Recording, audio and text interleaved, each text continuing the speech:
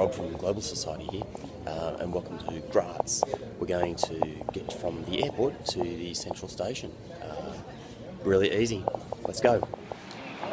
So when you exit the baggage area, you simply have to follow the signs outside, and it's a short walk to the train station, so let's get going.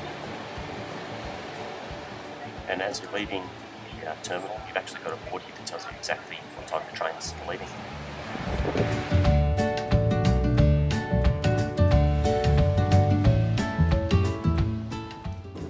So it's a short walk, maybe about 5 minutes from the main terminal across here to the Bahnhof train station.